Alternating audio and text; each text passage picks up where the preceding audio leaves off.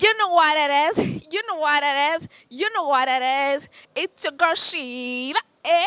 It's your girl Sheila.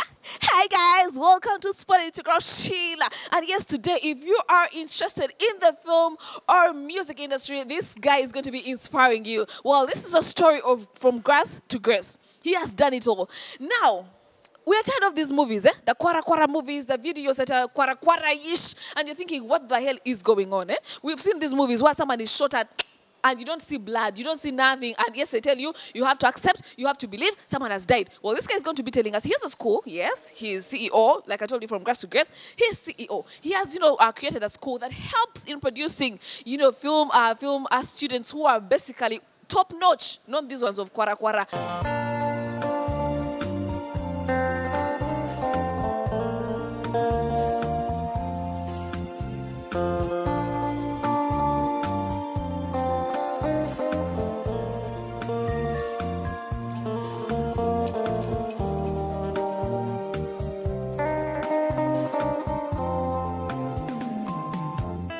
Introduce yourself to the guys watching the show. Before you actually introduce yourself. Oh, actually, welcome. I'm called Sheila Henry. Okay. Henry after King Henry. Was if. Yes, I'm called Henry. Of course, Henry, Proline Film Academy. So many people knew me like Sheila Sonic because that is the name which I was using when I was way back in production. Still in analog. But all shot him analog. Yeah. By the way, we were in analog because we were using tapes. So got Sheila. Yes. Church protected of government now. Me as Sheila, the soft-spoken Sheila, I am going to venture into the film industry because you could have done something else. Ati nkulaba nenda banga maybe wali wadde okulira ekitongole ky'obulimi. Ekitongole ky'obulimi naye kati oli mu film industry. Actually nga nakuzizaako emabega background yange nze bwe nali ntandika oba bwe nali nsoma Mukama kyensinga omwebazaako kintu kimu nti nze nali neegomba abantu abakulu like abantu abakulu bye bali bakola. So when I was in my S1 for example nali nsoma ku Kawempe Standard School isomero liri lyali ku Ketfalao awo. Okay? Yes, lyali awo. Kati nali nsoma mu S1 nali nina mukwano gwange ekyewunyisa bali bamuyita Humphrey ono ye muganda wa Chameleon ye mukulu waabwe. Okay? Yali akola electronics. Okay? Kati so olwokuba yali mukwano gwange nga neegomba bye yalinga akola nalabirawo nga ate ntanze nange okubeera nga nkanika IC biki nga bye yali akola. So nembeera nga ku ssomero nsomayo part time bwe nalinga nsoma mu S1 nalinga nsoma okuva ku makya paka saa 7 then nengenda ate ku ssomero lyali asomako bali baliyita Pioneer Technical Institute ate naye nga nsoma evening classes mu electronics. So nekanga nkubisiza ejjinja limu ebinyonyi bibiri mu mwaka gumu. Okay? So olwokuba nti nali negomba abantu abakulu bibali abakola emikwano gyange gisinga gyali gy'abantu bakulukulu. Nayingira mangu mu byokkola. Kyova olabanga ne bannange bwe twatula S4 bo already bali mu vacation nga banoonya byakola nze nali already na workshop. Already oyina byokola. Kyewunyisa workshop yange era bali bagita Proline. So olaba jojo n'emyako gya nti mvudde mabega nga nkola nga ate ndi consistent. The idea is all about being consistent. Whatever you do. Yeah, nti olwokuba nti mbadde nga ndi nnyo focus ku buli kyenkola. Kati way back bwe twatuuka mu 2000 luli nkugambye nga nkyasoma naye mu 2000 natandika okwegomba wawo edduuka bali baliyita New Way. Edduuka? Lyali ku Market Street awo nga litunda spare parts wa radios TVs biki. Jjukira luli nkugambye nali mu workshop kati bwe neegomba okubeera nga ndaba nga ono atunda IC za radio integrated circuits ezo nga ndaba ate akola sente nyingi okusinga makanika wa radio. So nenkwatawo obusente bwange then I collected the money which I had. Ngatuli mu mekezo? Nali probably gya emitwalo 5. Emitwalo 5 nga tulina notes ezedda oba notes za kati? Mitwalo 5 kati zakakati zibanga milioni 2 kankuwa example bwetyo. So nentandika kusobola spare parts ne muzigula wedduuka ebwayise. Okay?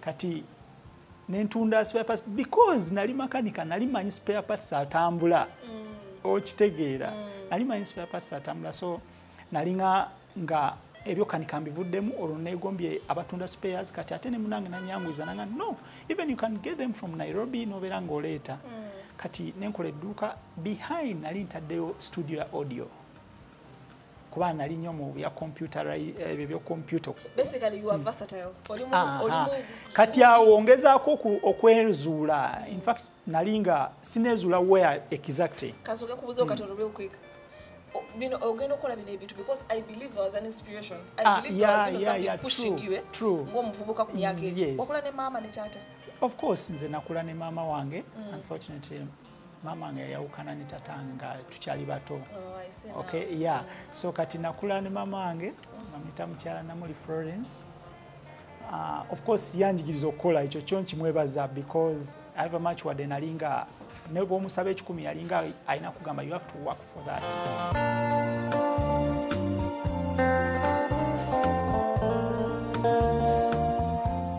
mu biseera ebyo nga nali ninawo era by then obuma bwa disco nkulaga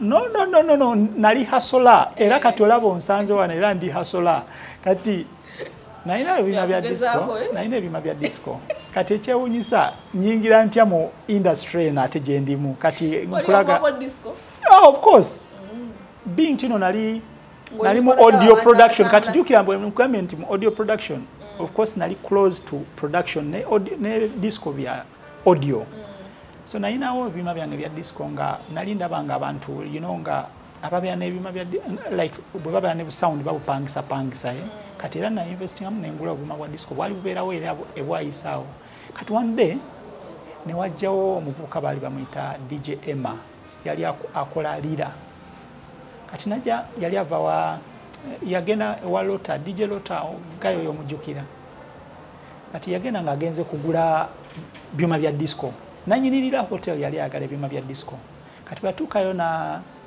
nasanga nga oli disco yenga ya sente nyingi being tino yali agenda addayo lira nga ate lugudo lwe bwayise lwakusanaga akansoka ensale wano music ku dduuka lyange kati niyangamba nti mwana mbadde nze gula disco but you know disco yabali bagiseera naye omukadde abadde alinayo bukaddaana okay okugula ebyuma bya disco nemugaa you know what tumuguze neyange okay 40 million yes so what I did is like netukola deal ne guy nemugaa omanyi if we sell this nja kuwako $5,000,000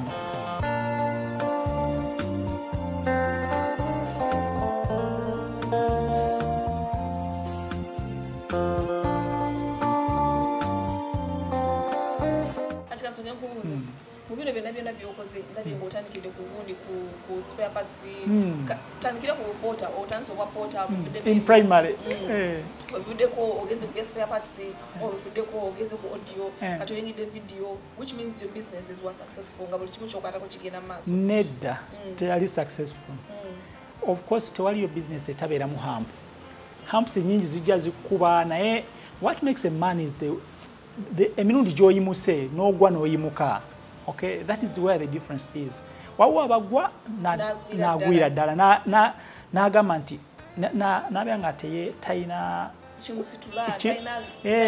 ate kyenzudde mu by'okukola nti it's all about passion. See, you don't need capital to start work. What do you mean I don't need capital? For instance, I want to open up a school like this. Now, one, kati oba oyagala okutandika, for example, kutandika essomero nga lino obeera olina kusooka kubeera na passion, kwagala ku sharinga knowledge kyekisooka ku byonna, kubanga bangi batandiseko amasomero naye nga problem gye balina atandise ssomero for the purpose of getting money. Kati ate ogenda okulaba nga tasobola kuyamba balala kweyongerayo, and the secret in success is you help others, then God rewards you as well, you know. So that is the secret behind success.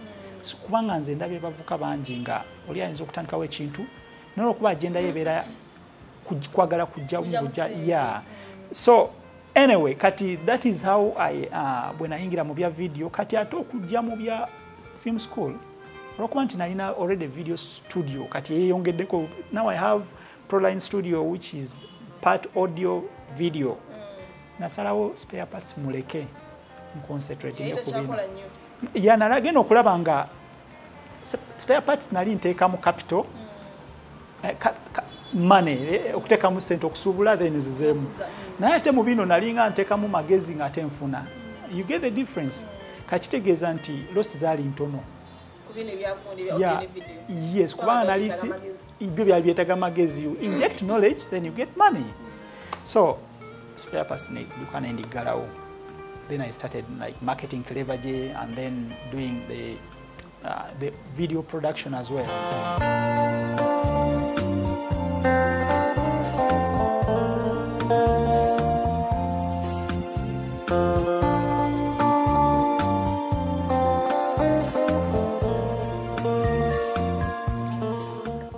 To cut it off from here, but remember, tomorrow we shall have part 2 of the same guy. He's going to be telling us how he's been able to keep this success, because now he has a school, a film academy school where people are coming here, my friend, to read. We've seen computers, we've seen all these things we've never seen. So we want to know, how does he now get to this point in his life? Remember to tell a friend, just in case you don't watch it, put us on our YouTube. We shall have these things for you. But for now, let's sign up for now, and we shall be back tomorrow.